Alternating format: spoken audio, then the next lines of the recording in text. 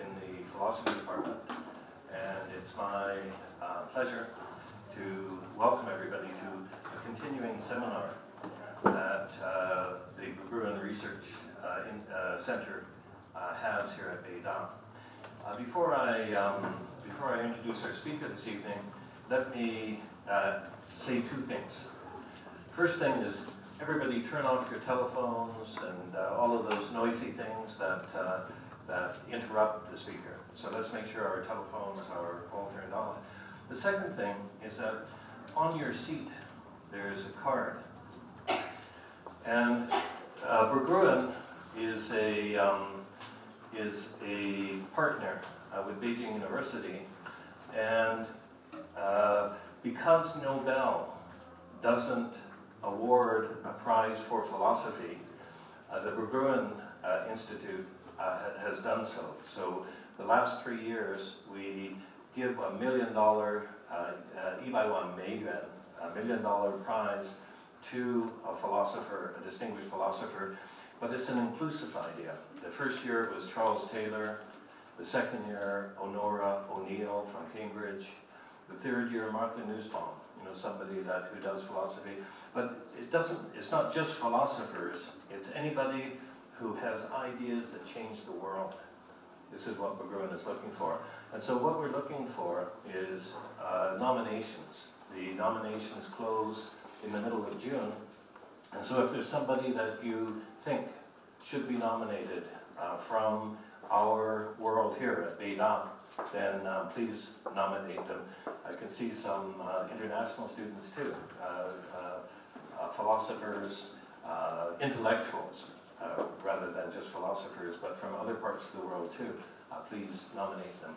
In the fullness of time, we want to be sure to have Chinese and European and Asian winners of this prize. Having said that, it's my great pleasure this evening to introduce you to Professor Sakura Osamu from the University of Tokyo. Professor Sakura is the principal in the RIKEN Center for Advanced Intellectual project at University of Tokyo. And his work is really very interesting. The topic that we're looking at tonight is really contemporary. It's really an important topic. His research is at the intersection between scientific knowledge and human values. That what is the impact of this runaway technology that we're encountering on the human experience? When we talk about biological and cultural evolution, he's interested in the cultural differences in public image, the understanding of AI technologies, robots, like science fiction and media, things like that. And in particular, and very interesting, one of the things that we know from the Christian experience is that in Christianity, you have a kind of human exceptionalism. The human being is not just another animal. But when we look at Buddhism in Asia, and the concept of the Bodhisattva is somebody who wants to save all of sentient life. And so there's a different way of thinking about the relationship between the human being and other elements in our environment. And this Professor Sakura is really expert in that area. So I really encourage you to listen carefully and to have some really good questions to ask him, because this is really一个非常难得的一个机会. Okay, so Professor Sakura.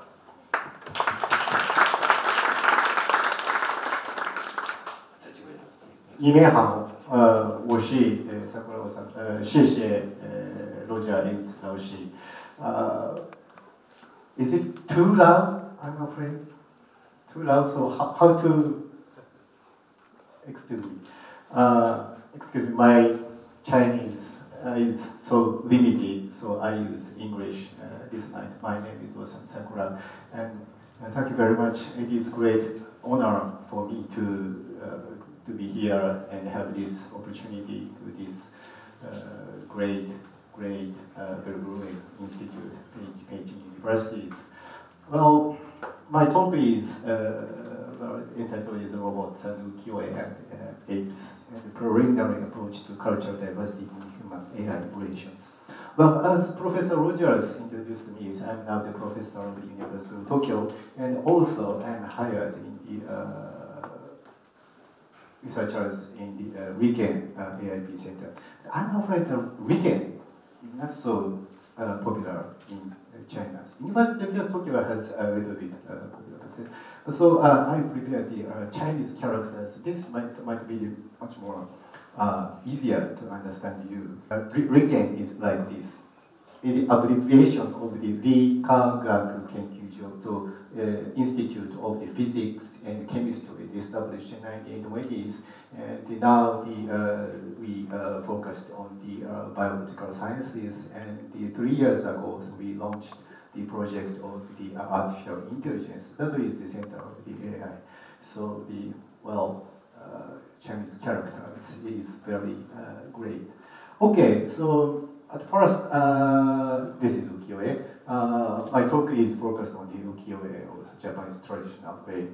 Well, this is the short description of our institute of the AIP. We have the 3 research groups. First one is the basic, focusing on the basic research of development, the technology of the machine learning and deep learning.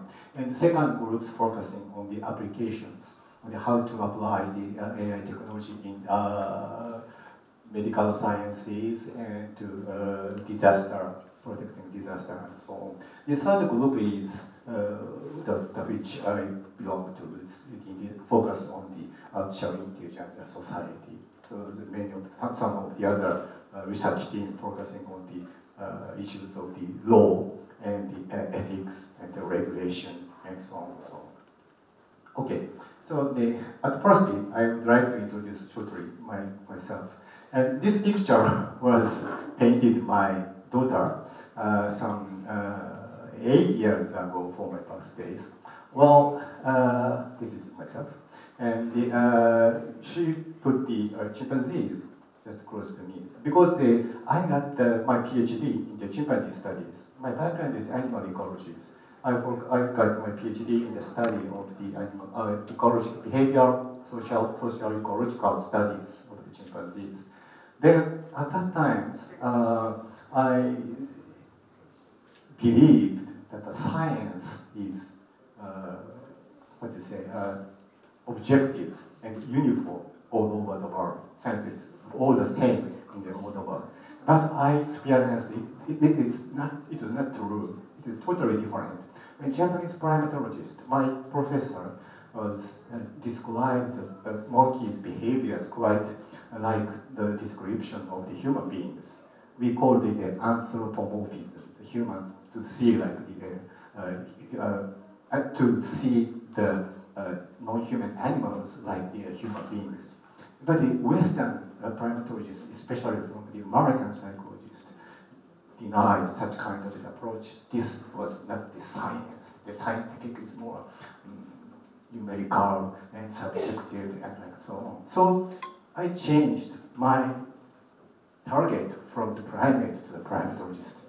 How the cultural or the historical aspects of the science was background with differences, diversity, and so on and so on. So then, during the passing of the time, I switched my focus on the more wider aspects of the science and technology in general. And some years ago, I focused on the neuroethics, neurosciences, and ethical issues. And currently, I focus on the artificial intelligence and robotics. So, first step, I started as a primatologist, so my target was the chimpanzees. And the second step, I changed my target to the primatologist, the human beings, and the neuroscience. And now I focus on the robots. So my target was developed and evolved gradually, because that is my history of the academic. Okay, today's my talk content 3 parts. The first one is I shortly introduce the basic concept of why we need the cultural aspects of the society. social aspects of the society to response to the emerging technology like AI and robots. And the second part, I described some of the example of the cultural biases between the Western and Eastern public society to the robots. And the third part, I developed further my discussion in the more hypothetical words to the, I will discuss the relation between our view to the artificial world and our view to the natural world. Okay.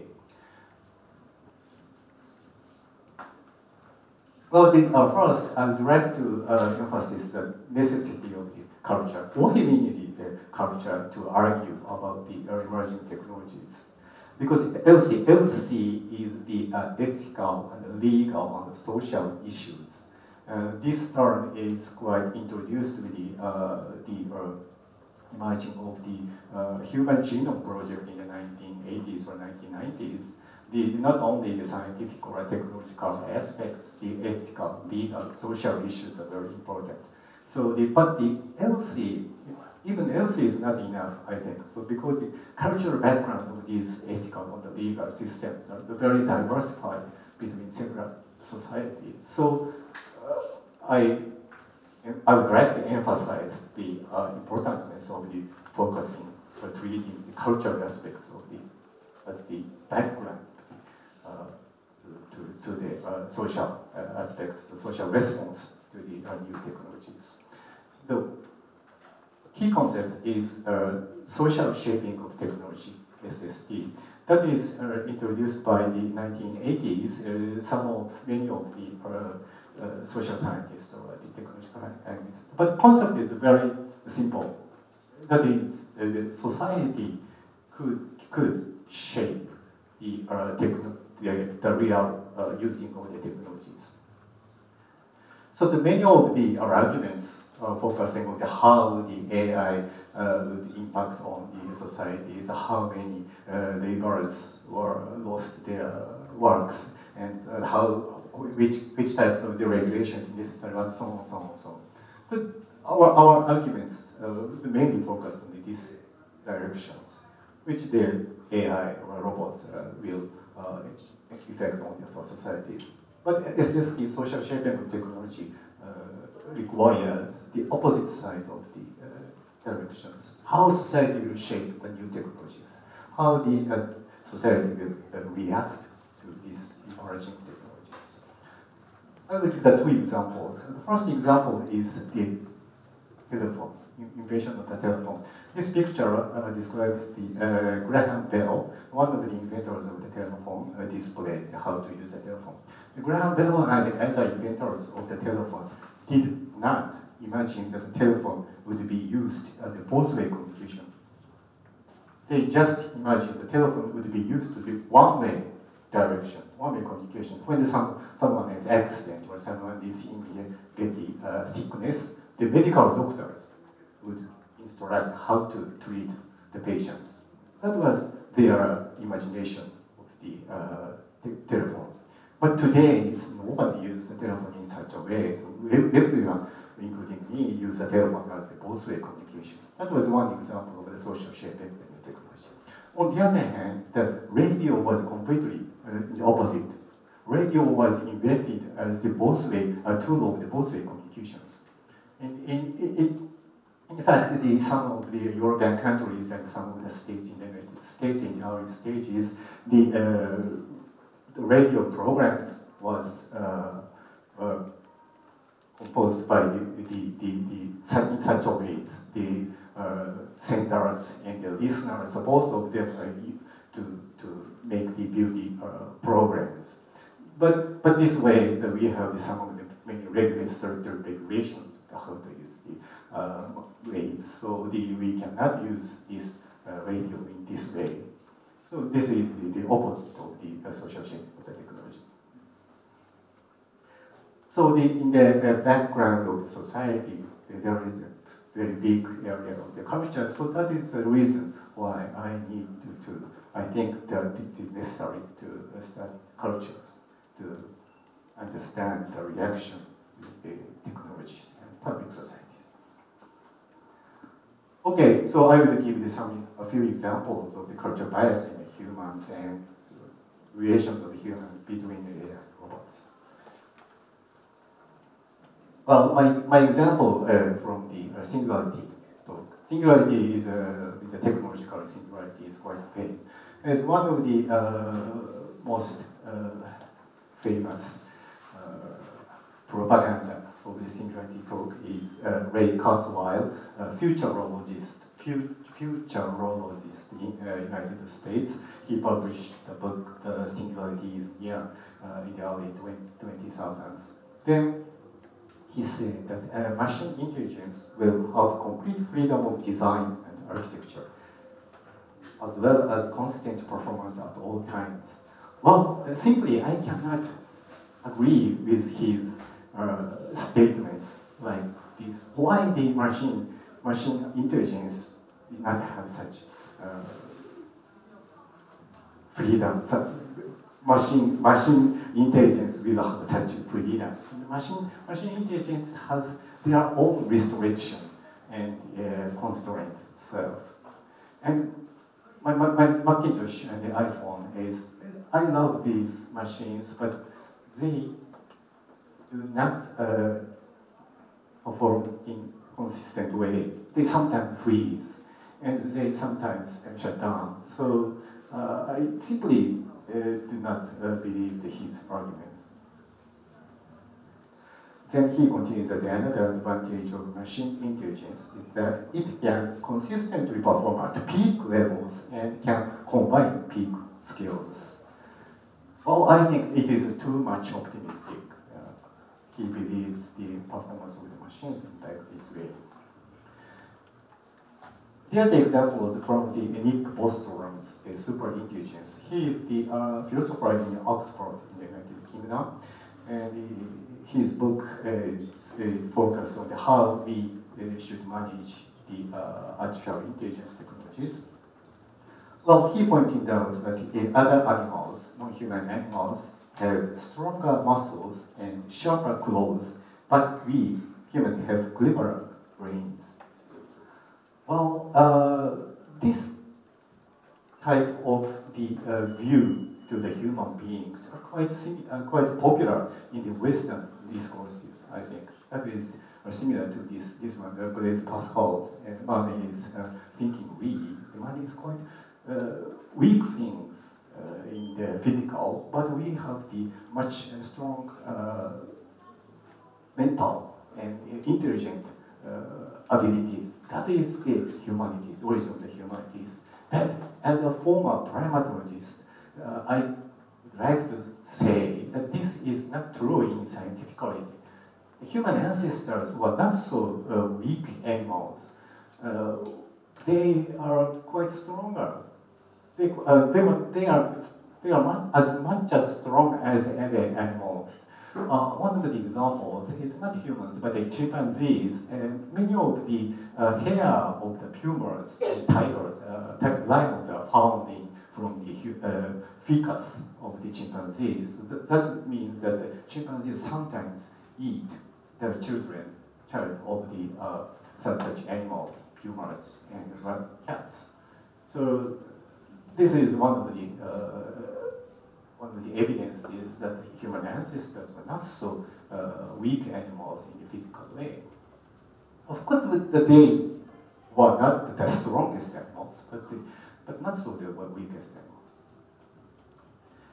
Bostrom also continues that not every feat accomplished by evolution in the course of the development of human intelligence is relevant to a human engineer trying to artificially evolve machine intelligence. Only a small portion of evolutionary selection on Earth has been selection for intelligence, that means the human intelligences. But I think that this view is too narrow to grasp the human intelligence. They are focused just on the logical thinking or the some ability to the abstraction while using the language, logical reasoning, and so on and so on. But these are, of course, these abilities of human abilities are very strong. strong enough. But these are the only parts of the human intelligence. Much more the interaction with the environment through body is very important part of the human intelligence. That is my opinion or feeling. Their view to the intelligence of the human ability is quite biased or limited.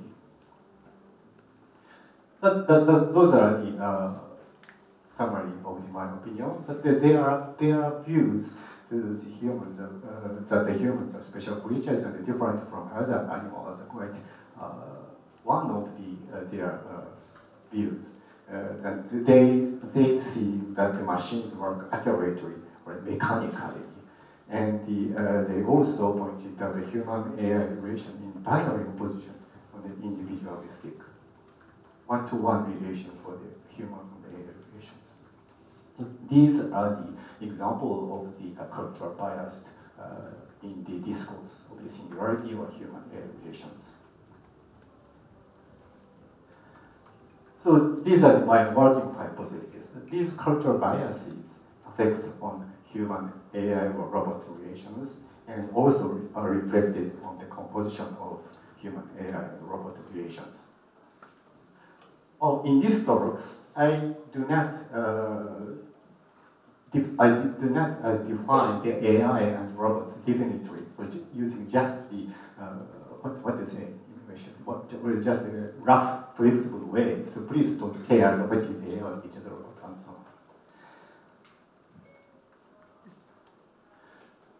This is one of the typical pictures from the Western view to the human-AI relations. I found it in the website, and one of the companies have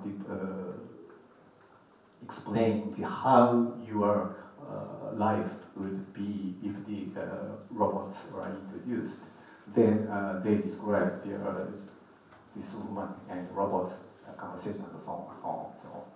Well, this way is quite typical. One-to-one communication. They are face-to-face. The other is captured from the some of the YouTube or something like that. So Will Smith, famous American actors, have the dating with this robot lady or woman, or I don't think so. I'm not sure about that, but these films are 5 minutes or so, but these are always continuous in this angle, this composition. So they conversate with this way, like this, face-to-face communications. This is also a typical example. This is captured from a scene from film Ex Machina,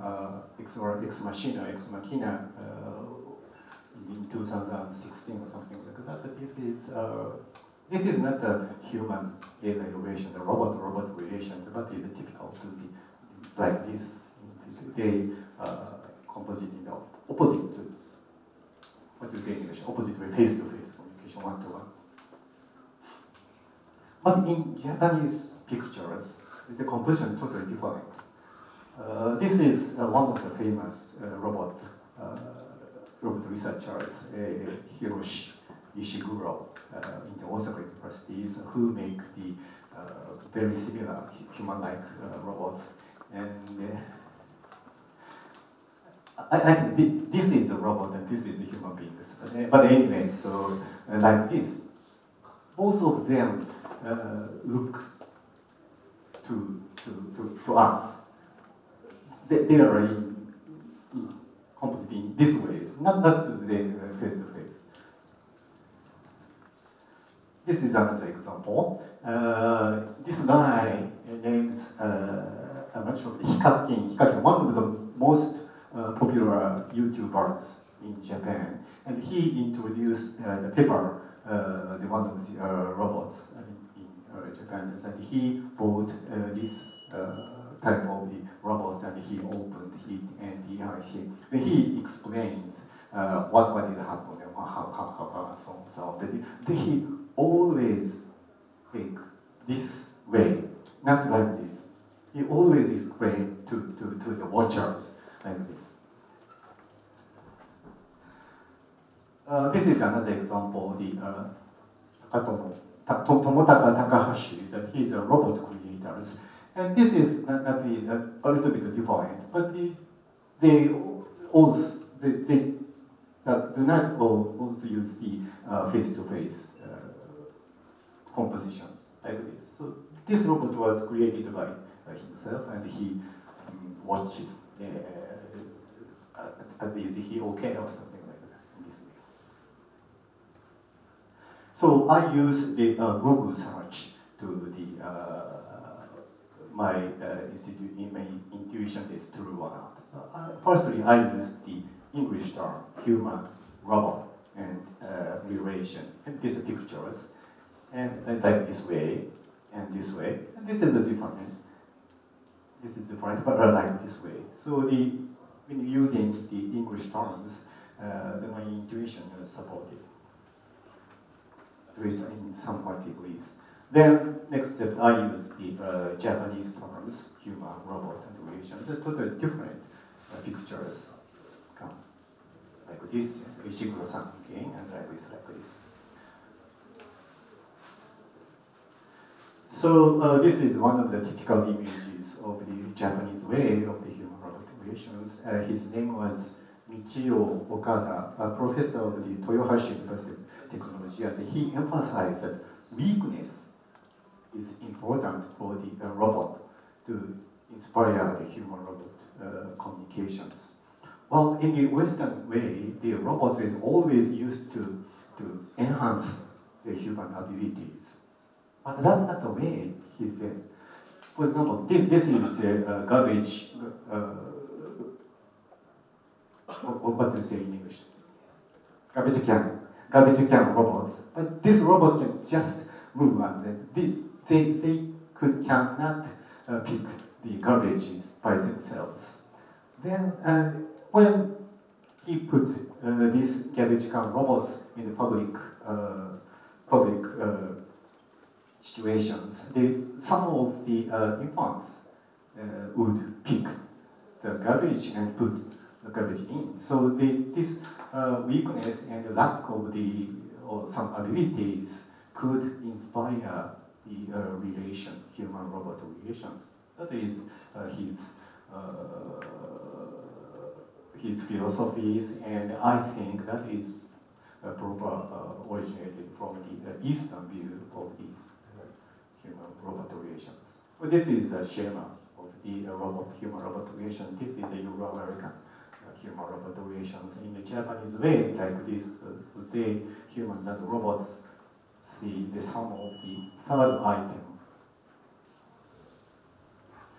Then, so I'd like to introduce two other conceptual tools to analyze these human-robot relations. First one is the viewing together theory, and the second one is the role of the frame of the paintings. Okay, so what is viewing together? Viewing together was introduced by the Japanese psychiatrist Osamu Kitayama, who used to be a pop singer in Japan, but anyway, he was a psychiatrist. Then this is quite similar, the concept of the joint attention in the mother and infant. Mother and infant can see the sum of the third items together. Well, these Scheff and Buhner, the developmental psychologists, found that this ability is only found in the 9-month-old children. But anyway, Kitayama used this concept to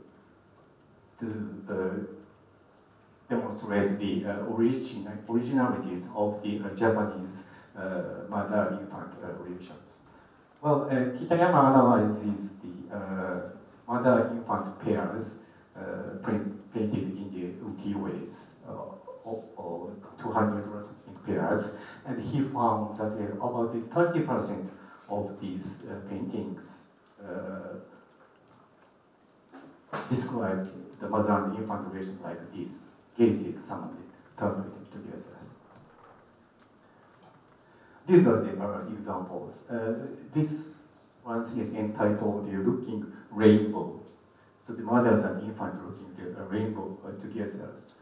Well, this one's a different one from the ancient one. Is chrysanthemum.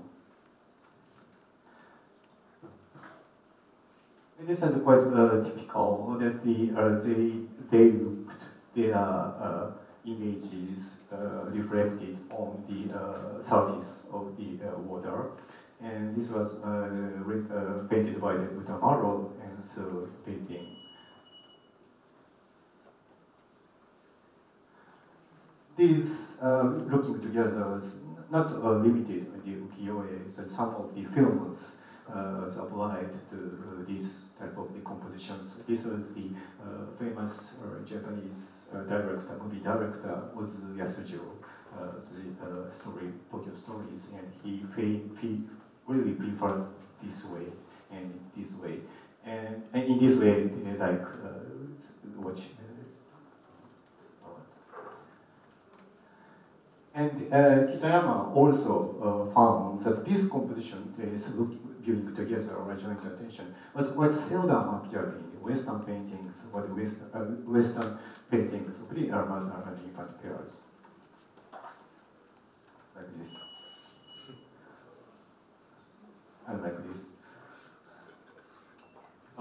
Almost all of the mother and infant pairs in the Western paintings are the Jesus and his mothers, but anyway, it's like this. So totally the different ways they look. So like this in Christian. Okay, the second tool is the role of the frame of the painting. The Japanese historian of fine arts, Shuji Takashina, pointed out that the role of the frame is different in the Japanese paintings and the Western paintings. In the Western paintings, the role of the role of frame is very important, because within the frame there is a microcosm. So all of the history and all of the stories and philosophy and views and events are completed in this within the frame. That is the way of the Western painting, traditional Western paintings before the 20th century. So he called it the aesthetics of the completion. This is the Rubens. Peter Berggruen and the Judgment of Paris, and the other example is just the Delacroix's La Liberté, Guidant du Peuple. So all of the stories and events completed within this. So the microcosm, the world within the paintings on the outside is totally different, independent. This is a Western way. But Takashina pointed out that the Japanese paintings are totally different. The role of the paintings in Japanese paintings is not so important. Well, many of the Japanese paintings continue inside and outside. This is one of the other ukiyo-e from the Hiroshige. He describes the ferry boat in the Edo. And he painted just the part of the arms and legs of the boatman. So his bodies and every boat there and here are outside of the paints. So that is the Japanese way of the describing. So the other example is painted by, I'm not familiar with Takeshi Fujishima. Takeshi Fujishima is the early 20th century's painters. He applied the Western way oil paintings of his works. So he denied the traditional way of the Japanese paintings, but he accepted the Western methods, the Western skills, Western paradigms of the paintings. Then he studied in Italy, and he painted, this is the scene of the one of the Italian parks, I think, Tivoli, Villa d'Este, Ponta, islands, like this. Then, so the Takashina, historians of the paintings pointed out that this dropping down some of the plants are quite a typical motif in the Japanese paintings. This is the intrusion from the outside. Then Fujishima, so they even denied the traditional way of the Japanese paintings, maybe unconsciously used this type of the frames, techniques. So that is the tradition of the Japanese way.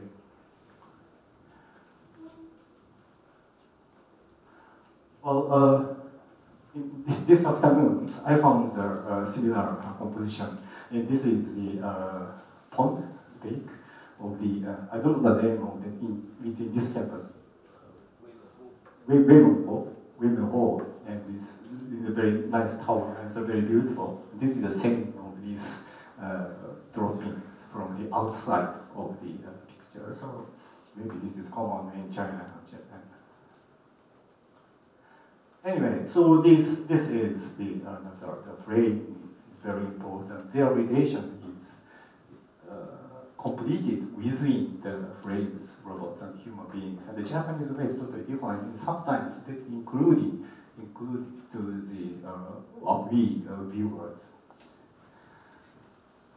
So in summary, so in Japanese way, the humans and robots relation for the the robots and the AIs are treated for us in Japanese and the partners sharing some triadic interaction. For the humans and robots are almost the equal relations, for the subjective agents. We regard the robots and subjective agents.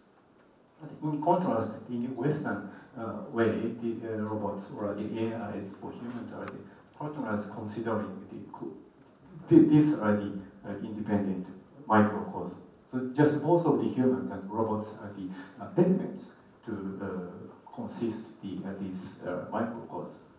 So these are all the parts of the world. So when in the context the robots or the AIs are apparently the less ability for the human beings, so that they don't need to care about that. But once the humans and the robots have some possibility to be dominant to the human beings, so they don't have any limitations, because they are just the elements to the consisting of the world. So in the Japanese way, so the humans and robots are equal. There is a dominant subordinate relations. But in the Western ways, so there is no conceptual tools to limit the robots can be dominate human beings. That might be, that is my guess.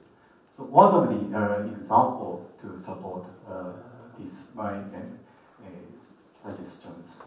This is the cover of the book entitled "Robot Takeover: 100 Iconic Robots of Myth, Popular Culture, and Real Life," written by A.N. Metronic, the American photojournalist.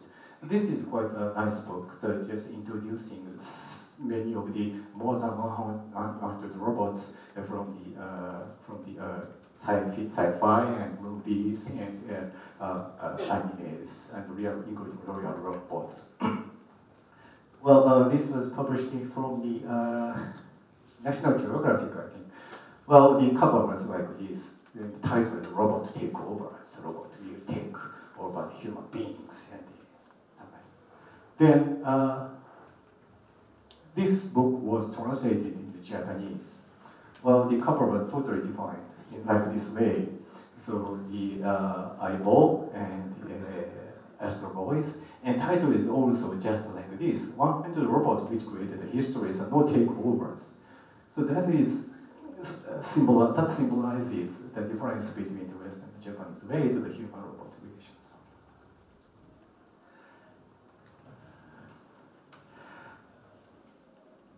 Okay, and the third part, the final part, I'd like to develop my perspective to the more wider in context.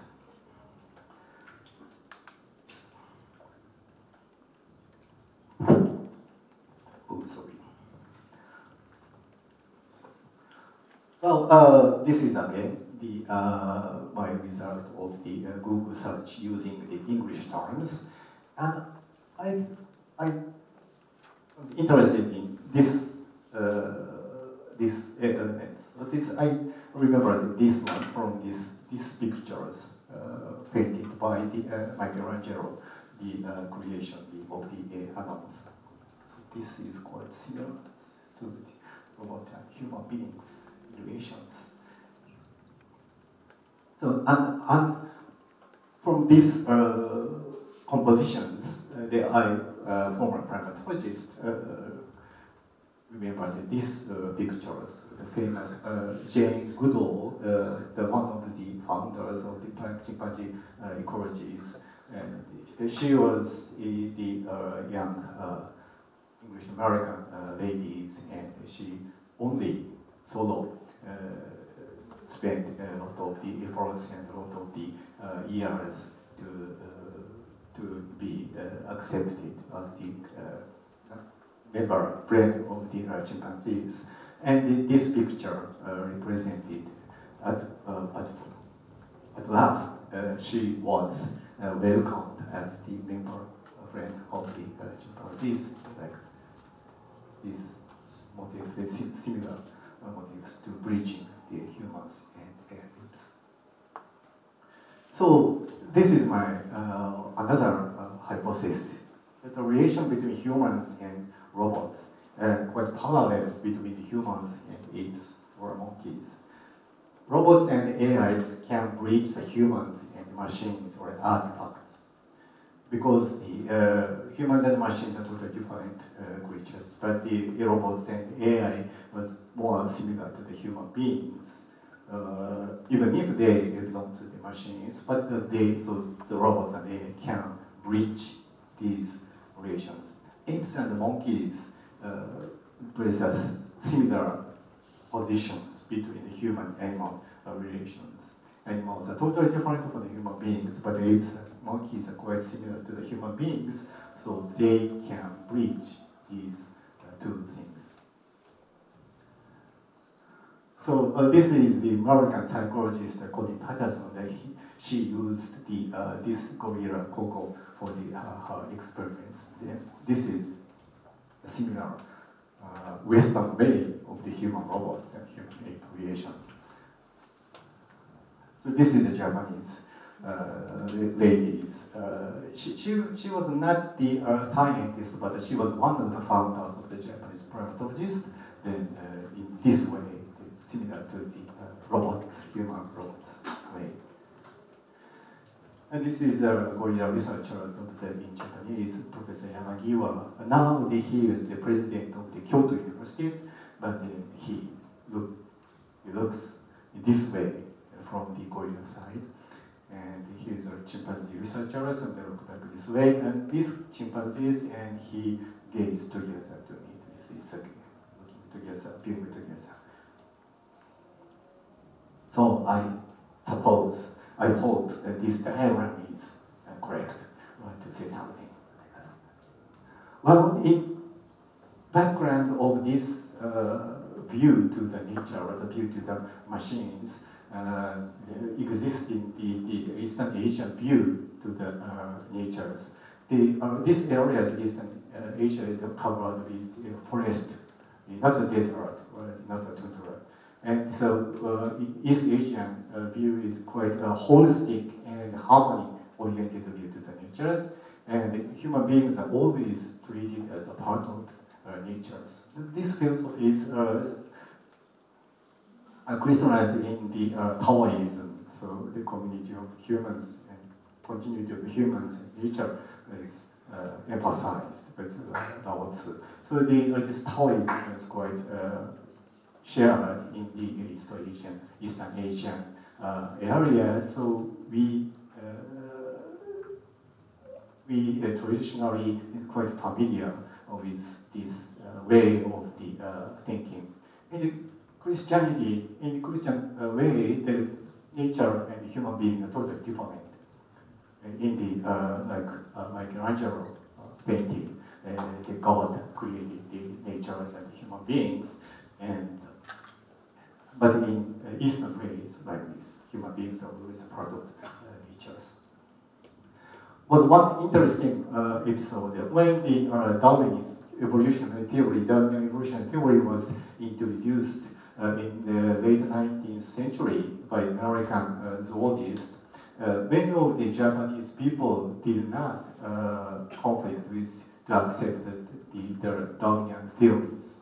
So the zoologist from America was really surprised what he experienced, because he experienced a lot of the conflict and the opposite from the Christianity to accept the Darwinian theories. But in Japan, even not the scientists, in the general public could easily accept the Darwinian way of the continuity of the human beings and natures. So this is quite interesting concept, techno-animism, coined by the American anthropologist Anne Allison. Now she is in Duke University and she studied the pop cultures in the Japan in the late 20th centuries, like the Pokemons and some other comics and animes and so on, that she found some animistic way to describe the Japanese way of describing some technologies. Okay, but I'd like to emphasize some caveat. My perspectives presented here are too much simplified and schematic, so Western versus Eastern, American Christianity versus Taoism, Buddhism. It's too much simplified. Dichotomy is, we should be careful about dichotomies. We can easily observe that similar philosophers, similar thinkers emphasize the holistic or harmony way of the natures, like the Gaia hypothesis or deep ecologies. And Kevin Kelly presented the individualistic ecological view for the technology. So we need some more careful or the systematic way of the thinking. And this is the abbreviated from the how to pronounce Liezi. In the Liezi, one of these king surprised that the very well created the automaton. And then he said that this quality, is this similar to the concept of the God or something like that? I'm not sure about that. But even in the ancient China, that concept was existed. So this is again a direct emphasis that we should be more careful about the dichotomy with the Western and the Eastern. Well, so this is the list of the I am planning to much further. So we need more systematic survey of cultural differences. And so I'd like to carry out some comparative researches of the public images of the AI and robots within East of Asia, including China, Japan, Korea, and Taiwan, because we can find several of the comparative researches like this, but almost all of them focused on just the comparison between Japan and United Kingdom, or Japan and America, and so on. So if to complete my view, so we need some more systematic researches within East Asia, so to cover the Taoism or the Chinese characters and so on. So that is my second point. And I need more theoretical considerations or parallels between human-AI relations and human-primate relations, maybe using the technology. And these are also the cultural diversity and everything in human-AI relations. This is just some of the propagandas. I am now editing some independent journal, like the entitled 5 Designing Media Ecology with few my colleagues. These are the details. And we completely independent. Independent means no financial, political support from the outside. This is not the academic journal, but it's quite so widely open and to argue many things. In volume 9, focus on the new world between people and machines.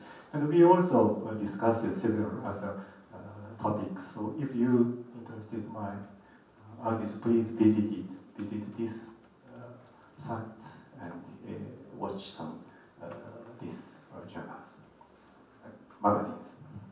Thank you very much.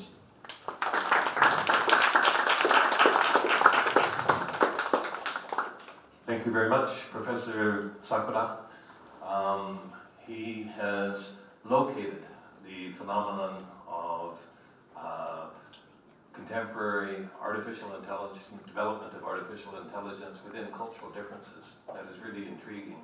How do Asians, Chinese, Japanese look at the development of artificial intelligence? How do Western people coming from a different perspective look at it? So really fascinating. So some questions over here. Why don't we pass the... Thank you so much for your talk. I have 2 related questions. The first of them is about when we maybe unintentionally import cultural biases which are not entirely positive.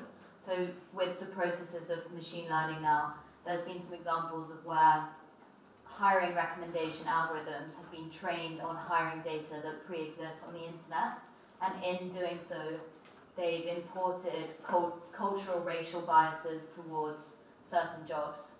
So when that happens, who does the responsibility fall upon for encoding those less than positive cultural biases? And then the second question is more broadly, when we talk about morality of machines, who is responsible for deciding what morality is when morality itself is such a cultural construct? Well, as to the first questions, it is quite big issues for the. You mean something like the algorithm bias or something like that?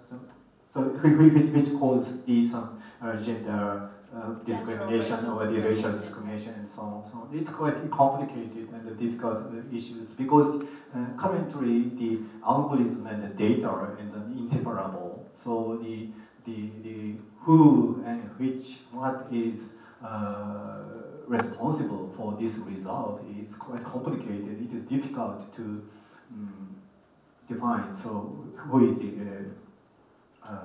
contribute to this biased design? So I think that we need more transparency before the decision of the artificial intelligence.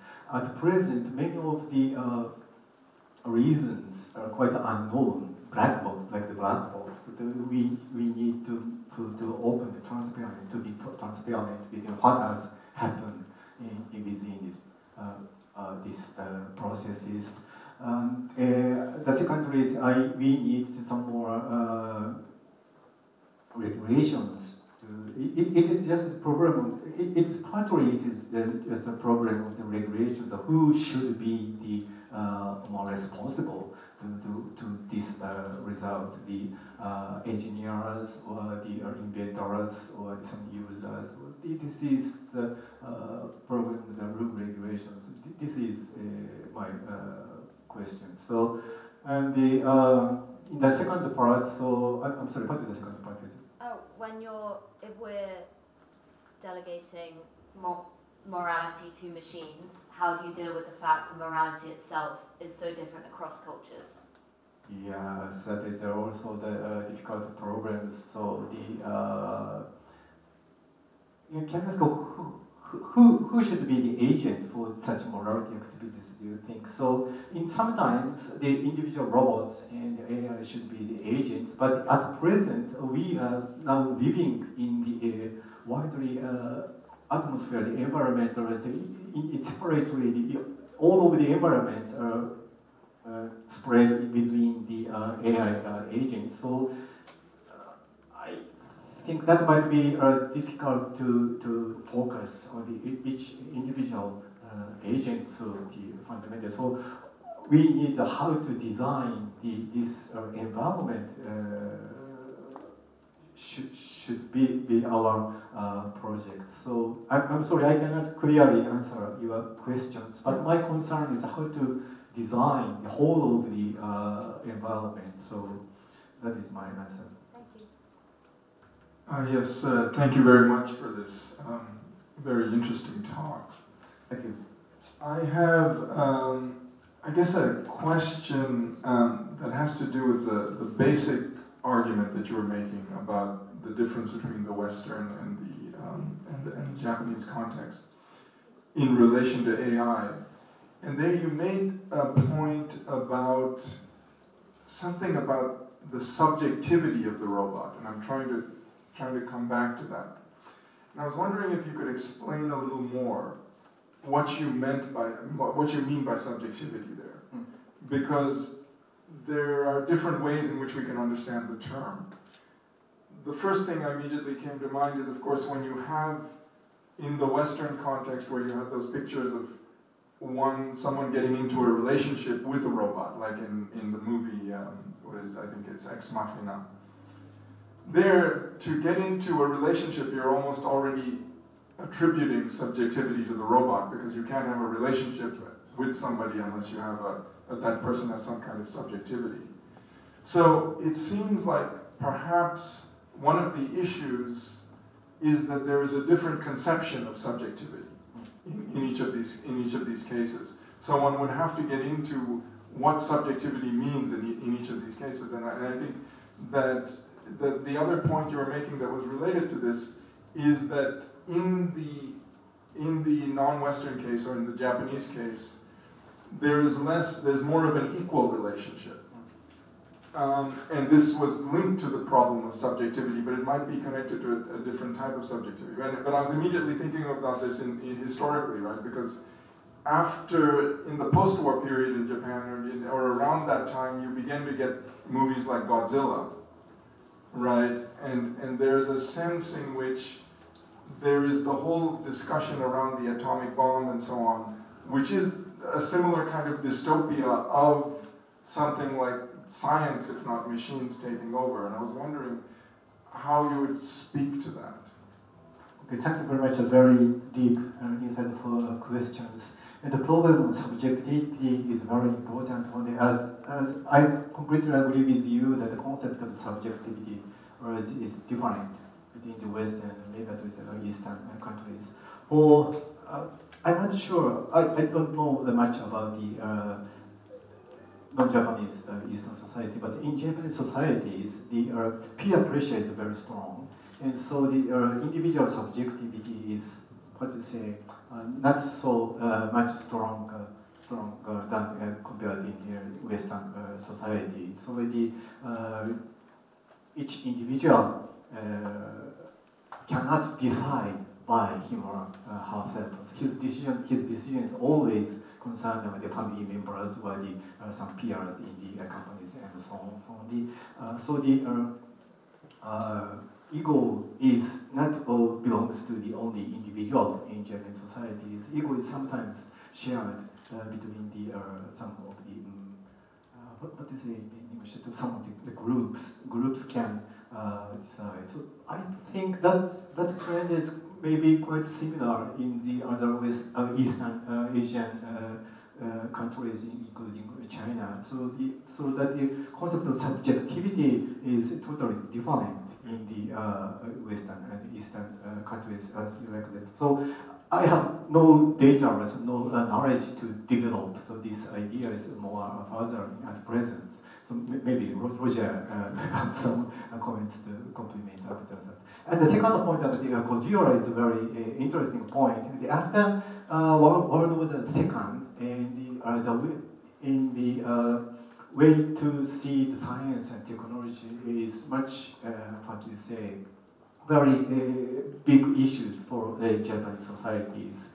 At the end of, after just the end of defeating the World War II, the Emperor Tenno at that time sent a letter to his son, Heisei Tenno, that why Japan was defeated, because Japan did not could not manage science and technology efficiently than in Western sciences. So one of the most important issues for the post-war Japanese societies is how to create and manage the science and technology by themselves. I think that is one of the reasons why Japanese government are so eager to develop the nuclear power stations, and the car engineering are also very important, and many of the electronic stuffs in the daily lives is very development. So, but this is always the pros and cons, and so always, we human beings cannot always manage completely the technologies even without the robots and technology. So Japan's failed to manage the nuclear power. That is a very big issue. Roger, do you have any comments about the subjectivity is the difference between West and Eastern societies? It's clearly a brilliant question. I think your answer was perfect, and that is Japanese. You have shito no aida, ma, ningen, these kinds of ideas. Chinese relationally constituted conception of person is really different from the kind of individualism that has deep roots within the Western tradition. And so you have a sense of diffusion, that a person is located within, in English, I would say, everybody, please stand up. Everyone, please stand up. If I speak Chinese, 大家请站起来. Shifu, xue jie, xue mei. The idea of a family. And so subjectivity is more a kind of relational subjectivity than individuated, discrete, isolated subjectivity. So I thought your answer was perfect. Thank you. Yes, maybe I can have one first. I think that the way you show robots that are different in Japan and in the United States remind me of the way we're seeing the world in China, Japan, and the States, actually. So I'm not really familiar with Japanese society, but I should learn more on that. But in China, this is how a human child is actually growing up. You have a mother who told you, look at that. That is something like this, and this A is composed of B and C. So we're actually observing another object through actually the eyes of our mothers and fathers. So this is why actually in China, and I believe to some extent in Japan, that actually the human child is learning the cultural and the world through the eyes of their family. Well, in the Western society, it's like when you talk to your child, and the most frequent question that you may ask is something like, what would you think? Yeah? So last week, I have a friend, the president of IIEI from University of Southern California, Professor Yolanda. She said she had a 6-year-old girl, and there's one day that a boy said, "Can you marry me?"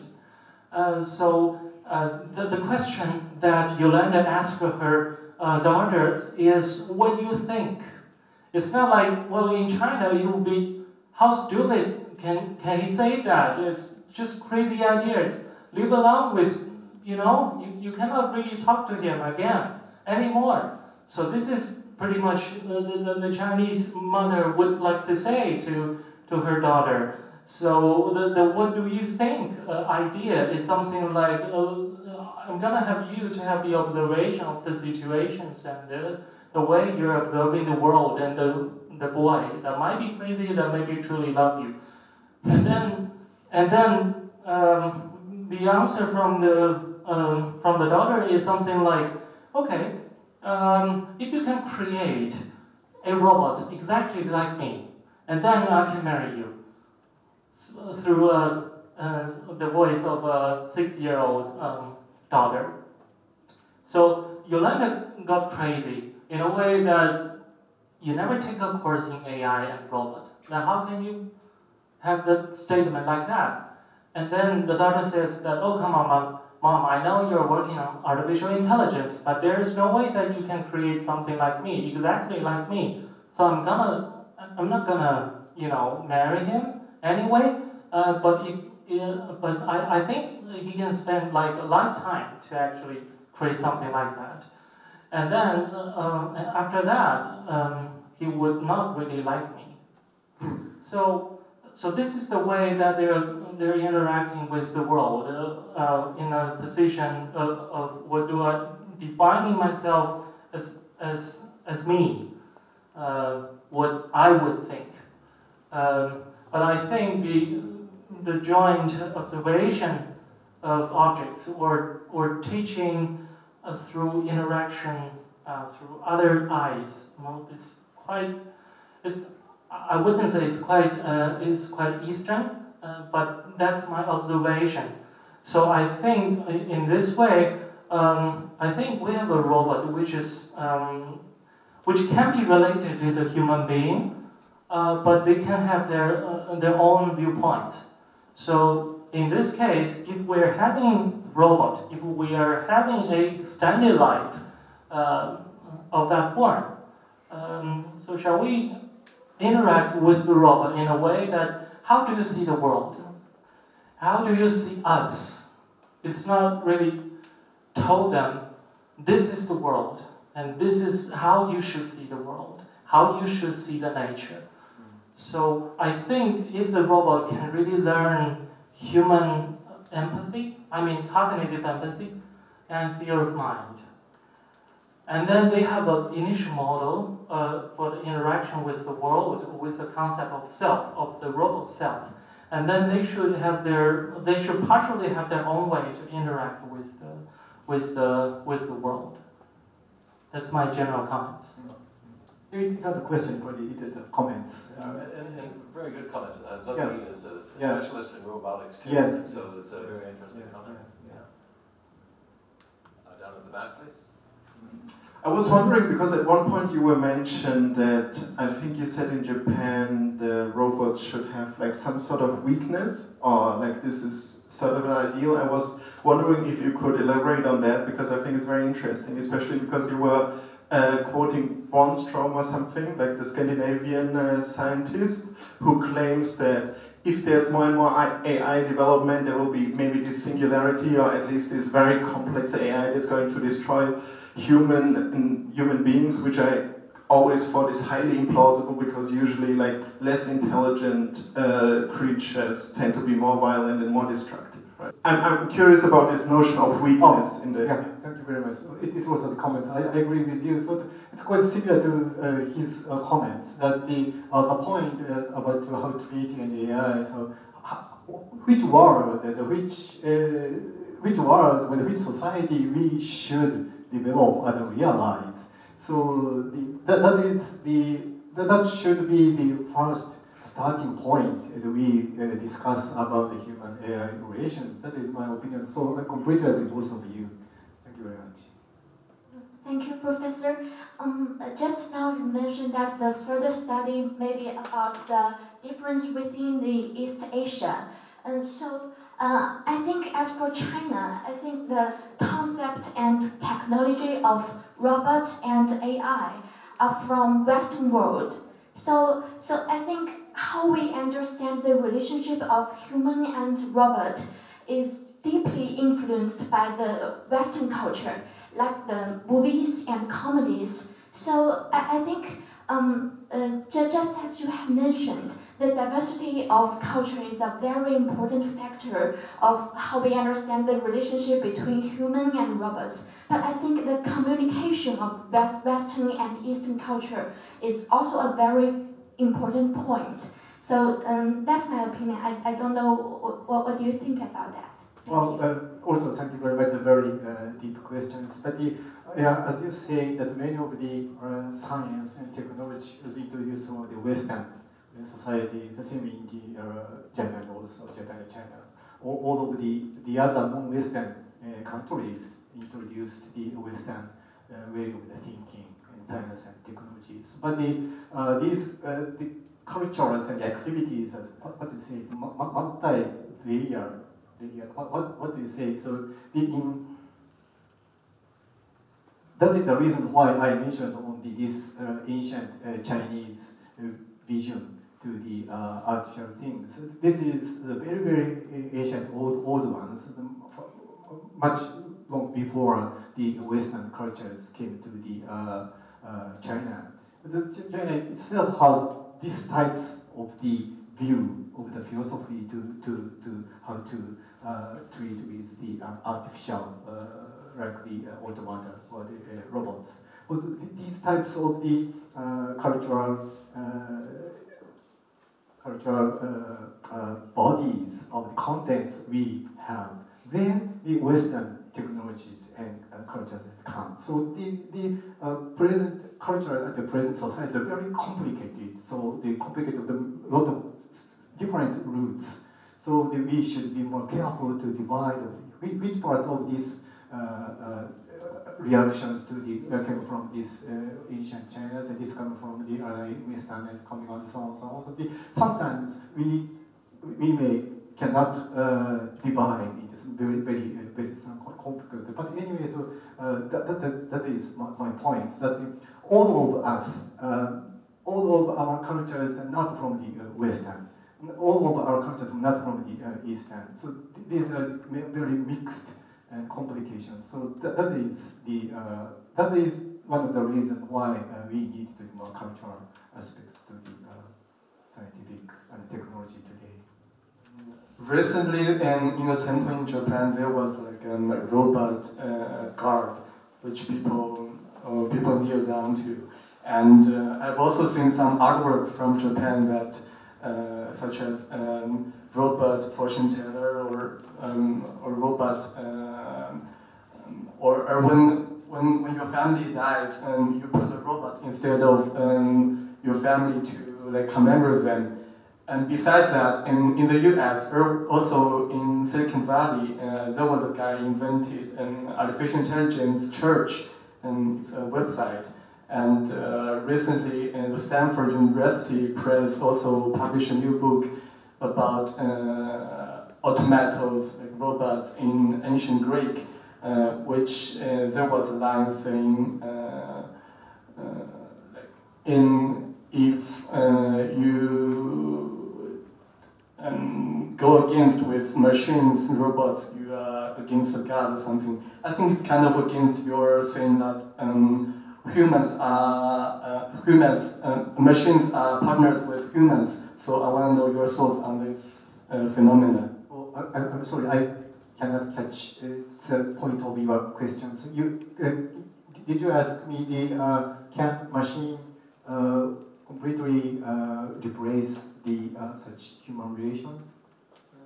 In your talk, you said machines are like partners with human in Japan. So, but I put some like examples against your saying. So I want to know your thoughts.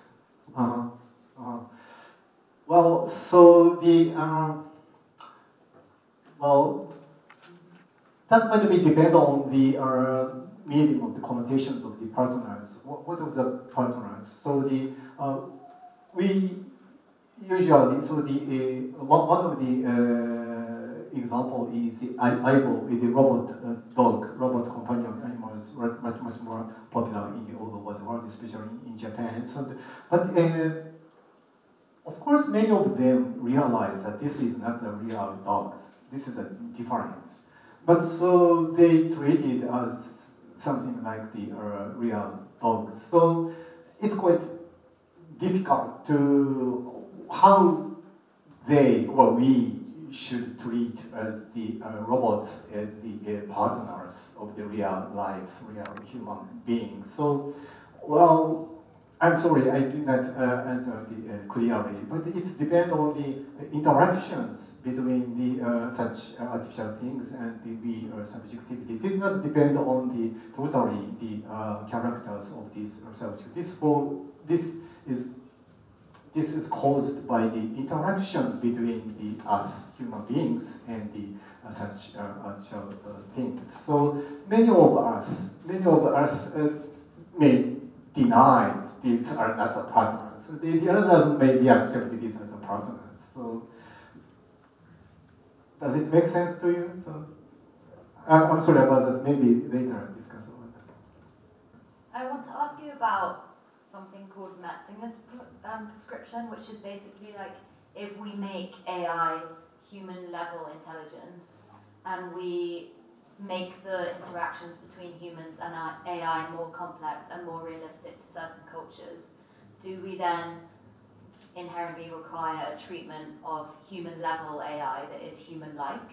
So by introducing the scope for emotional and moral interactions with humans into a machine's operating frame, should you also introduce the right of those machines, especially if you're introducing the ability to suffer with those machines? So by increasing the level of human-AI interaction to a point where it's realistic to human-human interaction, if you're introducing suffering, do we firstly want to be introducing more suffering into the world, if that requires machines being able to suffer? And should we also then give machines the right to emancipate themselves from that suffering? Well, I do not agree that we should give some of the right to the AI or some of the robots or the artificial things. The AI and robots are always kind of the artificial things, tools. So the point is which types of the interaction, the systems that we create the human and AI interactions. For example, the airplanes and the very complicated tools, but many of the airplanes are automatically flight, but at some parts there remains the human responsibilities. The responsibility is always should be attributed to some of the human agents or the human individuals or the companies and nodes, but the machines cannot be responsible for some such kind of the activity. So even the AI and the robots are developed in some ways, but this is always the machines and the artifacts. We should treat them in.